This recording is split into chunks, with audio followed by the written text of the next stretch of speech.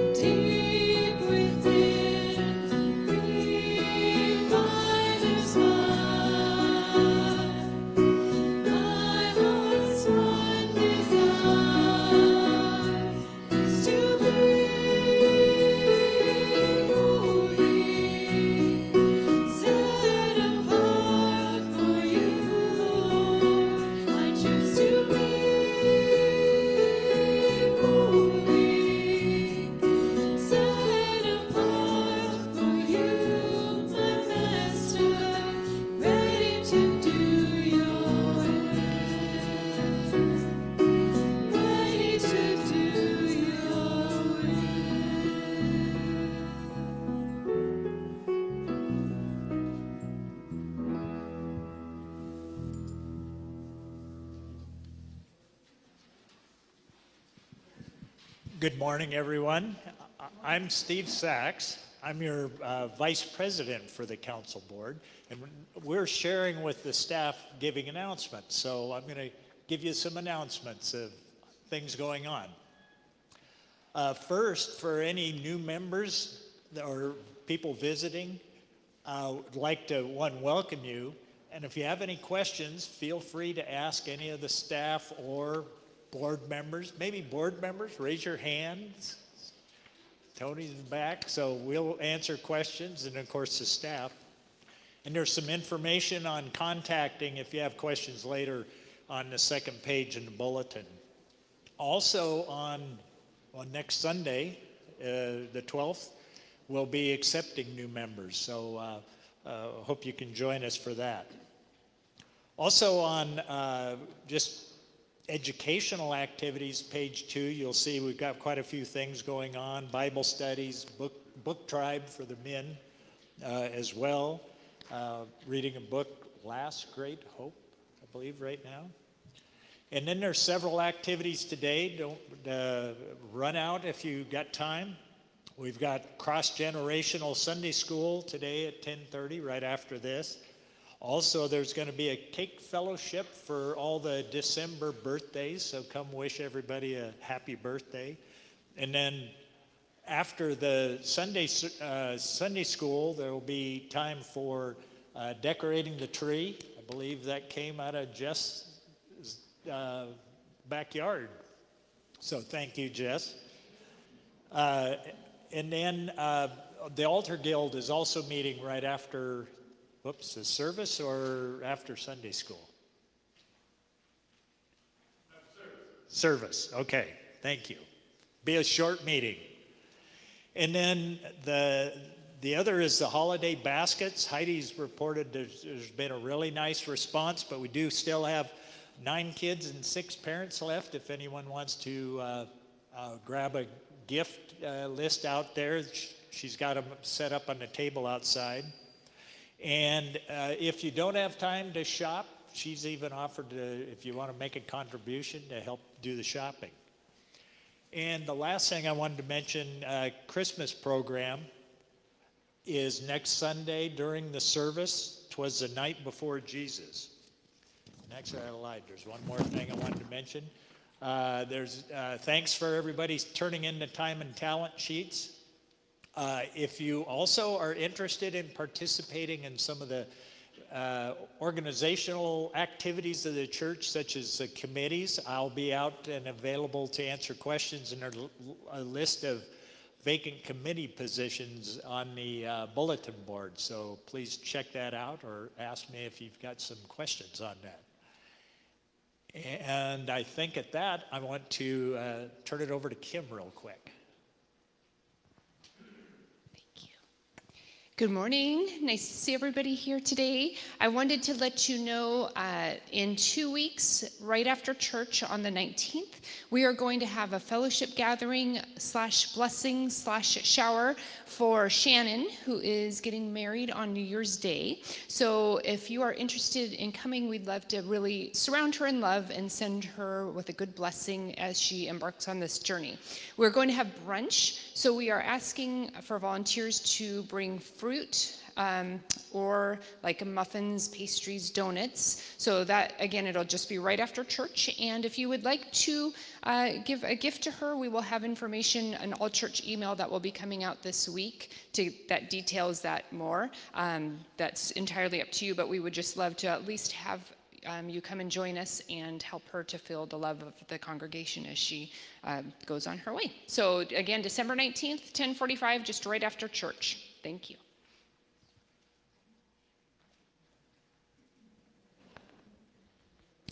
Thank you, Kim and Steve. Where's Elijah hiding? So we will begin again this morning, the second Sunday of Advent, with lighting 2 candles now. So Elijah, if you'll join me.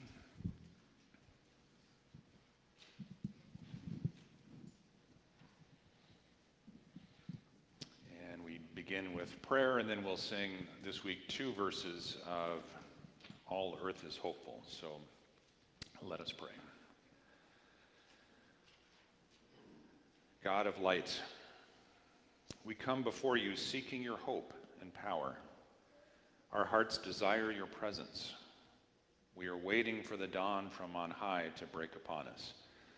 We light candles, trusting that the smallest flame can drive out our greatest fears. We anticipate your coming among us with peace and thankfulness. As we await your coming, light a flame within us. May we shine with the brightness of your hope.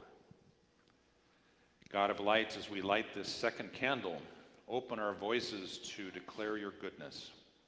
You come from on high into the depths of our lives, into both the joy and the despair, and you declare your grace for each of us. Guide us in the path of peace, light a flame within us. May we shine with the brightness of your light.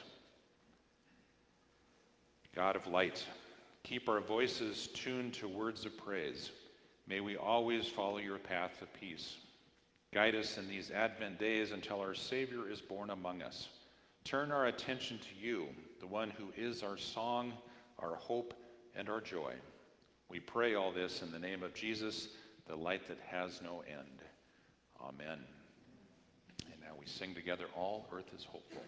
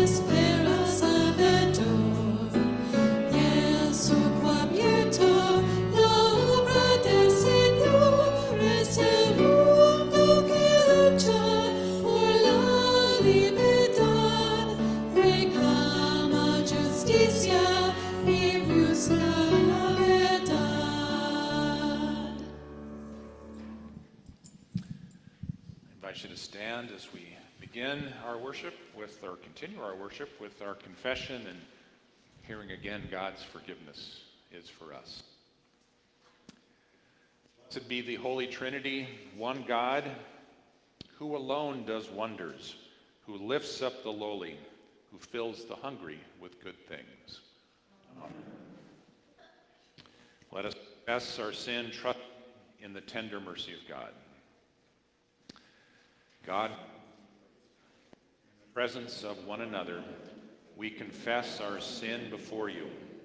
We fail in believing that your good news is enough for us. We falter in our call to tend your creation. We find our sense of self in things that do not last. We fear those different from ourselves. We forget that we are your children and turn away from your love. Forgive us, Blessed One, and assure us again of your saving grace. Amen. God in Christ Jesus sees you and loves you.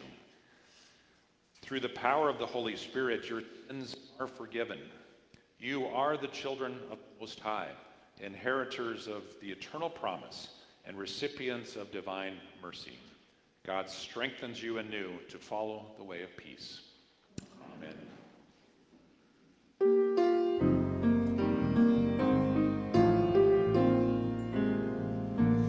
Come and gather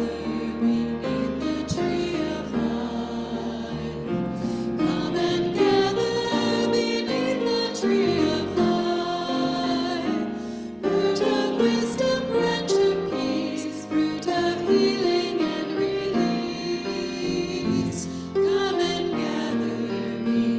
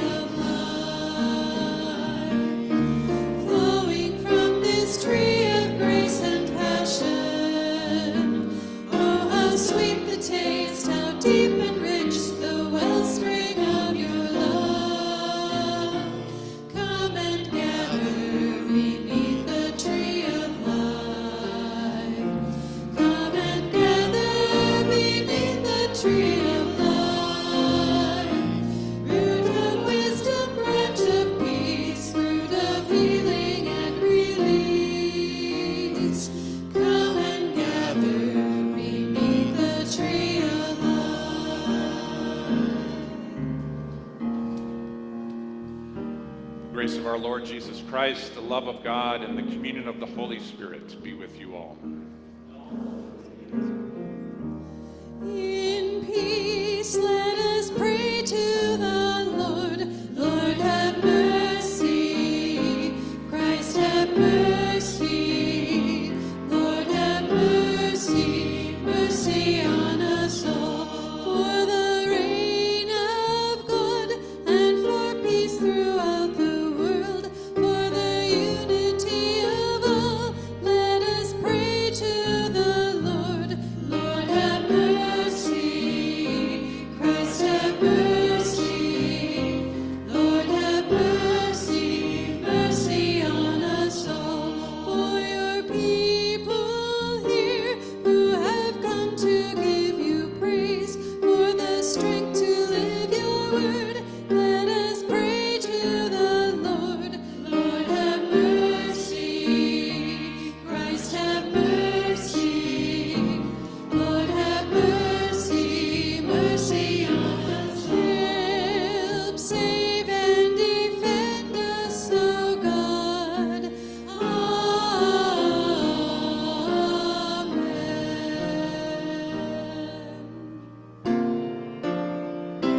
Come and gather beneath the tree of life.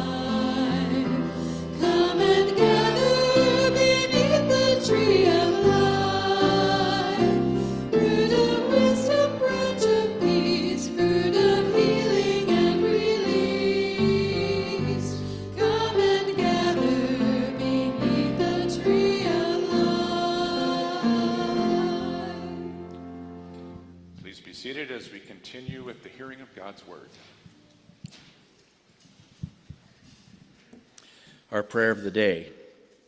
Stir up our hearts, Lord God, to prepare the way of your only Son. By his coming, give to all the people of the world knowledge of your salvation through Jesus Christ, our Savior and Lord, who lives and reigns with you in the Holy Spirit, one God, now and forever. Our first reading is from the book of Luke, chapter 1, verses 68 to 79. Praise be to the Lord, the God of Israel, because he has come to his people and redeemed them. He has raised up a horn of salvation for us in the house of his servant David, as he said through his holy prophets of long ago. Salvation from our enemies and from the hand of all who hate us, to show mercy to our ancestors and to remember his holy covenant, the oath he swore to our father Abraham, to rescue us from the hand of our enemies and to enable us to serve him without fear, in holiness and righteousness before him all our days. And you, my child, will be called a prophet of the Most High, for you will go on before the Lord to prepare the way for him, to give his people the knowledge of salvation through the forgiveness of their sins because of the tender mercy of our God, by which the rising sun will come to us from heaven to shine on those living in darkness and in the shadow of death, to guide our feet to the path of peace. To our first reading, God announces a covenant with Israel. A messenger like Malachi, his name means my messenger, will prepare the way for the coming of the Lord by purifying and refining God's people as silver and gold are refined. So the reading for today will be Malachi, verse 3, chapter 1 through 4. I will send my messenger who will prepare the way before me. Then suddenly the Lord you are seeking will come to his temple. The messenger of the covenant whom you desire will come, says the Lord Almighty. But you can endure the day of his coming. Who can stand when he appears? For he will be like a refiner's fire or a launderer's soap. He will sit as a refiner and purifier of silver. He will purify the Levites and refine them like gold and silver. Then the Lord will have men who will bring in offerings of righteousness, and the offerings of Judah and Jerusalem will be acceptable to the Lord, as in days gone by, as in former years. Word of God, word of life.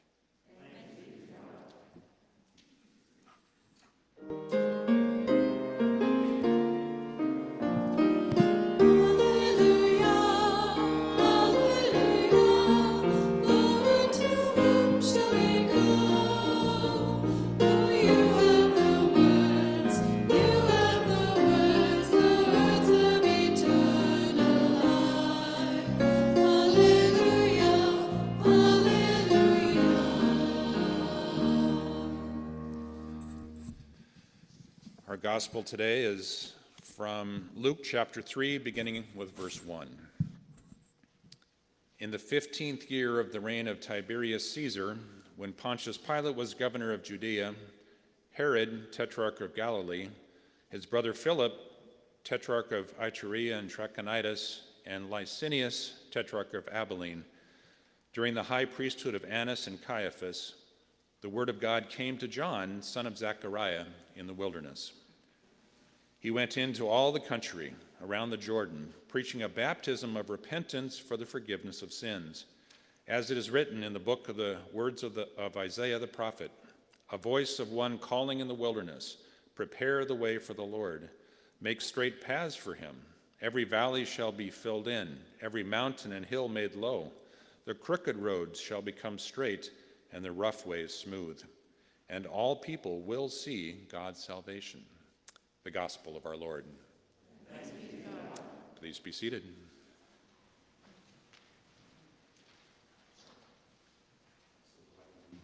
Hello. So glad I didn't have to read all those names. Holy smokes. All right. Hey, kids, come on up.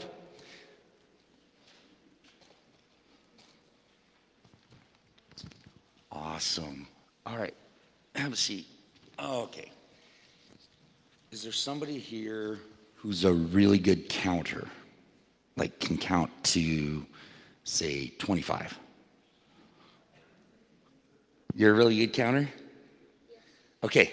Then you can sit right here for a sec. Okay. How about somebody that's really good at math?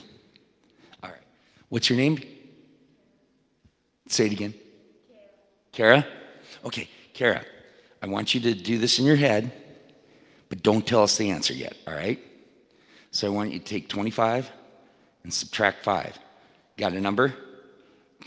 Okay. I didn't say it was going to be a hard math problem. I just need, All right, you got a number in your head. All right, and what's your name? Joseph. All right, Joseph, we're going to do some counting. Oh, good, maybe she's not in here. I took the calendar off the refrigerator, and it's very near and dear to my wife. So don't tell her yet. I'll try to make sure I get it back. If I lose it between here and the house, well, that could happen. But it has all the important things that we need to do, dentist appointments and that kind of thing. Do you guys have a calendar at your house? A lot of you guys have a calendar. Or when you're at school, you see the calendar and it says certain things. All right, Joseph, we got to do something here. Okay, today's the 5th, right? We got to count to the 25th. What is on the 25th? Anybody know? Anybody know what's on the 20th? Oh, you already knew the answer. Well, gee, let's see if we can count. So I want you to count all the way up to there. You ready? Go. 5. No, 1. Start. Wait, start from 1. Start 1. We're counting just the boxes. By 5s? Just by ones. So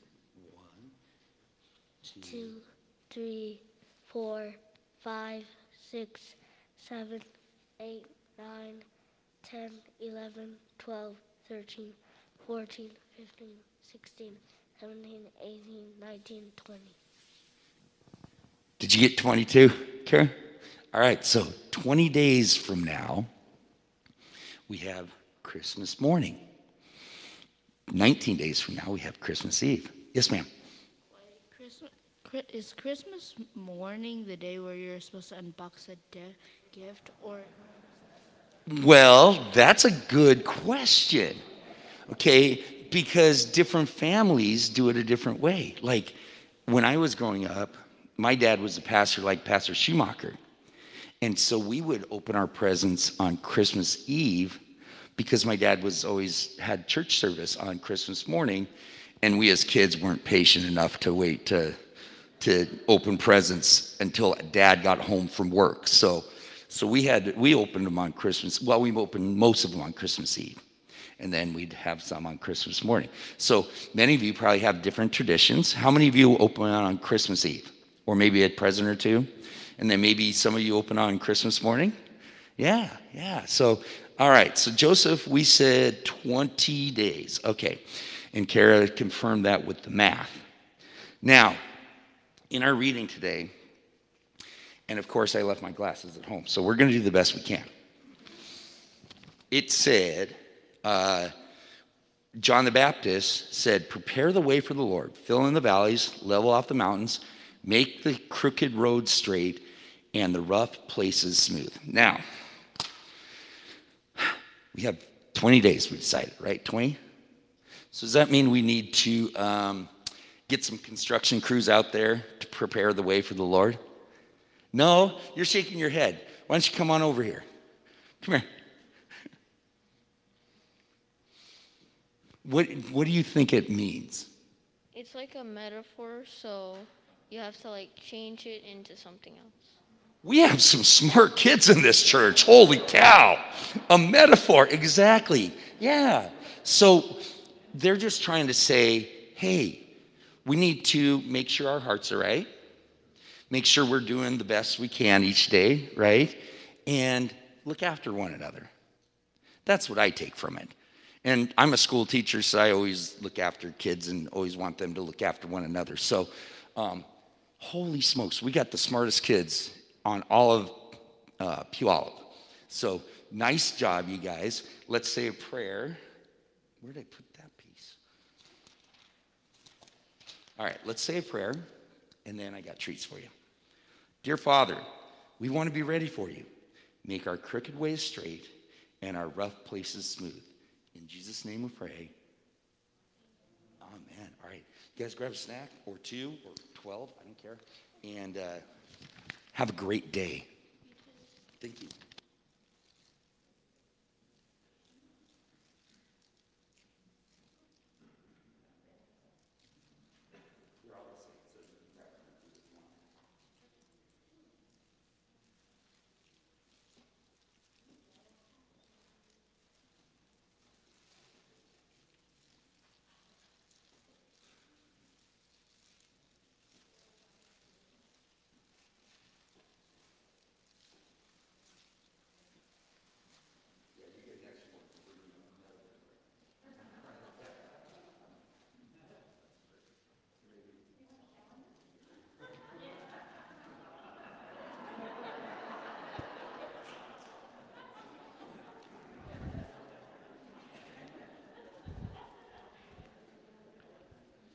Quite a husband and wife team there.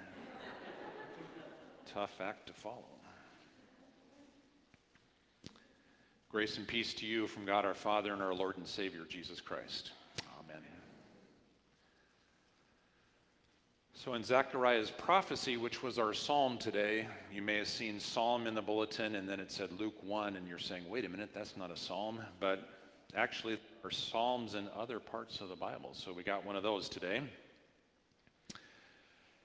Zechariah, talking about his newborn son, said that God will be the one to give people the knowledge of salvation through the forgiveness of their sins because of the tender mercy of our God. This tender mercy of God is like the rising sun that will come to us from heaven and shine on those living in darkness and in the shadow of death to guide our feet into the path of peace. And so I actually have a sermon title today. I kind of gotten away from that, but it's Thy Kingdom Come, like we pray in the Lord's Prayer. And actually it's part 1, and so I thought we would do a 2-part sermon. How about that? And that's because we're in chapter 3 of Luke, both this week and next, and both are John preaching in the wilderness, and both are during this, obviously, this time of Advent and leading up to Christmas and the coming of Jesus Christ as the Savior of the world. And so the message is, Thy kingdom of light come into the darkness on our earth, just as it is in heaven. And Luke says of John that he is the one, the prophet Isaiah said, would come as a in the wilderness, prepare the way for the Lord, make straight paths for him. Every valley shall be filled in, every mountain and hill made low. The crooked road shall become straight, the rough ways smooth. And when all this happens, then all people will see God's salvation. So Tuesday mornings when we gather to look at the text for the coming Sunday, Dave always brings our favorite one-volume commentary by a gentleman named Dumoulin from the early 20th century. And so he always offers to enlighten us with what Dumoulin has to say. And then on Wednesday mornings, when some of us gather to do this, Steve Lessard always asks, what did Dumoulin say? And so this week I'm going to tell you what Dumoulin said. He said about this passage that the valleys represent unbelief and all sins of omission. And when we haven't, that means when we haven't acted as we should, even when we know how we're supposed to treat others and we don't. So that void, that valley will be filled in. And that will be filled in by God's grace. And then those mountains and hills, those will be humbled and cast down. And he said those stand for pride and haughtiness and self-will. I wonder, in all our talk about free will, do we sometimes actually mean our self-will when we don't even know it? The crooked roads, he says, will signify all sorts of deceit and guile and hypocrisy and untruthfulness. And the rough ways, he invites us to picture anger and strife and envy and hatred and malice. Now, whether or not he's correct in that these are symbols for something else, as John said, a metaphor, is not really the point. They just illustrate the darkness in our lives and in our world, and also what the light will do. As these valleys are filled in, and as the mountains and hills are made low, as the crooked roads made straight and the rough ways smooth, then Luke says all salvation will see, or all people will see God's salvation. So, does that mean that our unbelief and our neglect of others' needs and our anger and our strife, do all these things obscure God's salvation? Do they obscure God's salvation from others and also ourselves? Last Thanksgiving Eve, we have a worship service on Wednesday evening, and I was driving home, turned in onto our street, and as I came around a corner, suddenly in my headlights was this crazed, bearded man waving his arms and screaming at me. And I made the mistake of stopping and rolling down my window to see what he was yelling about, which just gave him the opportunity to swear and yell at me some more. He thought I was driving too fast, which I tried to plead my innocence, but he would have none of it. Just kept screaming at me. So obviously he'd lost it. And he does have a point, and he was upset that a lot of people drive, as everywhere else, drive up and down our street too fast. And he was worried about our kids. But I think neither of us saw God's salvation really at that point, did we? And unfortunately, sometimes, hopefully and frequently, the shoe is on the other foot. I went into the bank last week a couple of times and was trying to do a transaction and was met with resistance. And the second time, the person helping me just kept saying the same thing over and over and over again. And I, too, something switched in my head and I kind of lost it. So I slammed my hand down on the desk and picked up my paperwork, stormed out of the lobby, threw my pen down, and then I had to figure out, how can I go back there? But same thing, nobody in that lobby of the bank could really see God's salvation at that point. So I did go back a third time and finally was able to do my business. I did repent and ask for forgiveness. And perhaps there, God's salvation was seen among us in the repentance and in the forgiveness. John the Baptist came telling people all about God's salvation through the forgiveness of our sins because of the tender mercy of our God. Jesus Christ is the sun rising, coming to us from heaven to shine on us who are living in darkness and in the shadow of death, and to guide our feet into the path of peace. So I'm going to try another metaphor. John, are you ready for this? Picture God as the sun itself. And then Jesus, God's Son, is like the rays of the sun rising from heaven.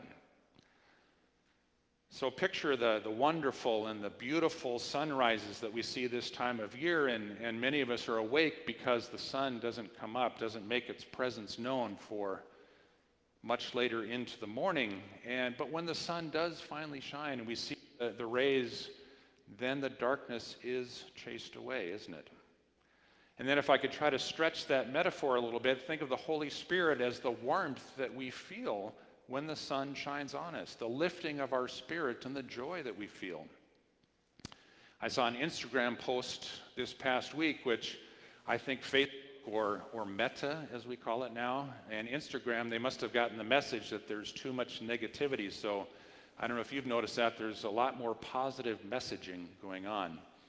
But I saw a post last week that said, have you ever met someone that was sunshine in human form? And I wonder if that's what the Holy Spirit does within us. So many are worried that our country is suffering from a gathering darkness. There is so much injustice, and our communities often seem to be living under the shadow of death. There seems to be so much unbelief and neglect of others, and pride and self-will, and hypocrisy and untruthfulness, and the shadow of death of all of these seem to be hanging over us. But John the Baptist in this Advent season, they point to the rising sun coming to shine among us, to scatter the darkness, to bring light to the world, and to guide our feet into the path of peace. God has redeemed us and has made us a kingdom to live in his way of peace. Revelation 1 says Jesus Christ loves us and freed us from our sins by his blood and made us to be a kingdom, priests serving his God and Father. To him be glory and dominion forever and ever.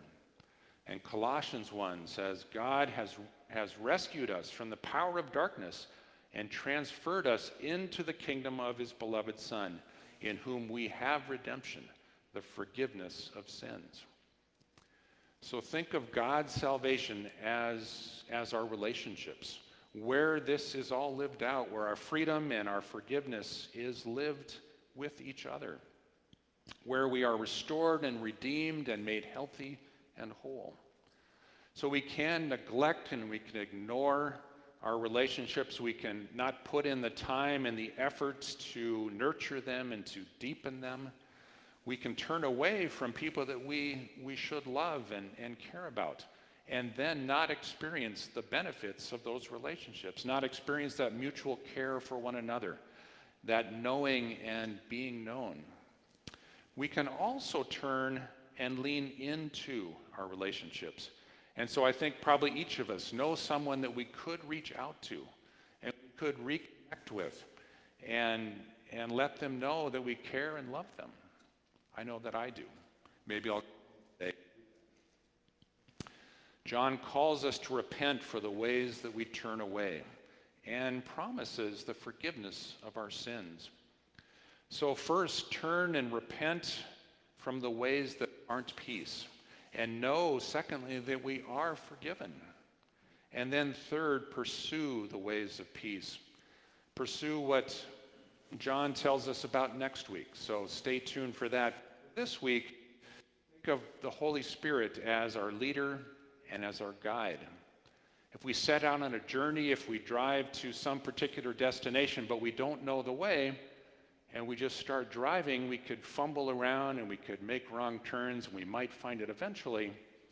But isn't it a lot easier to ask directions or to pull out our map and have someone show us the way? That's what the Holy Spirit does for us. Now, one final story in closing. There's a pastor in the Bronx. He's a Southern Baptist tradition. And when he was growing up, he was at seminary, so early 20s, and he had a mentor. As part of his studies, he learned that the Southern Baptist tradition was started by slaveholders. And being black, he was troubled by that. And so he went to his mentor, who was also black, and he said, "How come you're in the Southern Baptist tradition knowing their past history?" And his mentor responded to him. He said, well, I could leave and I could go somewhere else, but I decided to stay and to be part of the solution. And so that's the invitation for us today, that the solution to the darkness in our world and in our lives is the light of God's kingdom on earth as it is in heaven. And all flesh will see God's salvation. Luke doesn't say that we might see it. We will see the salvation of God. We will experience it in our own lives. And so this is our prayer, that we would have eyes to see God's salvation. We pray into God's promise that this will be so. And in fact, in Jesus, God has done it, and it is marvelous in our eyes. Amen.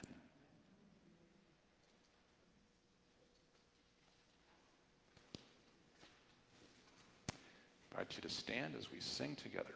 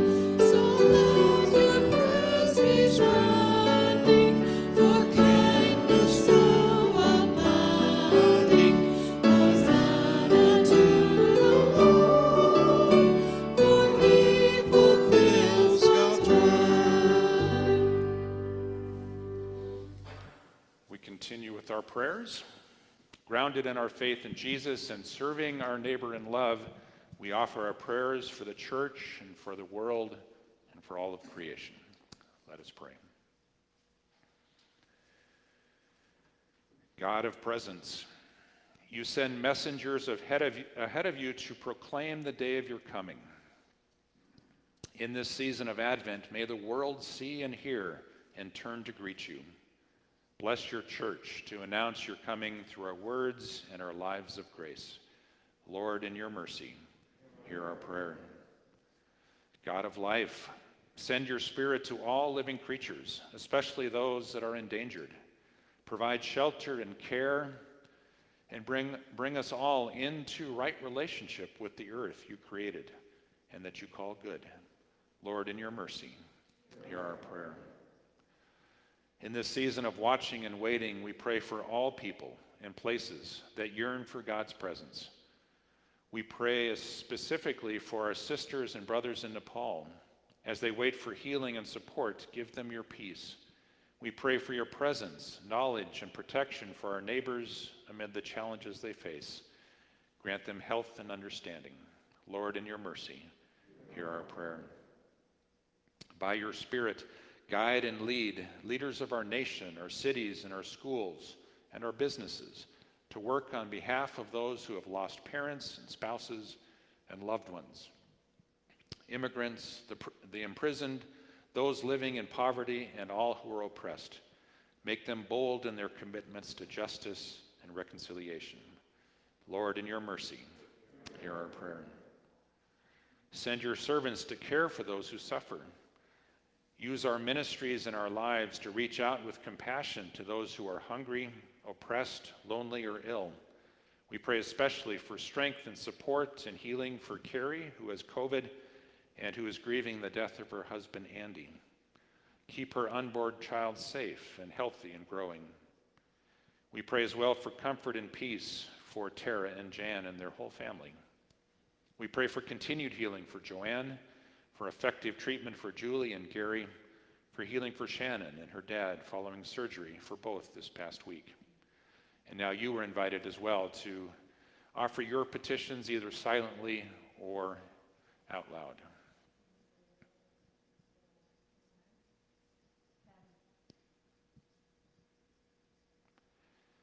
Give hope to all who are anxious and overcome with worry because of pain and suffering and despair.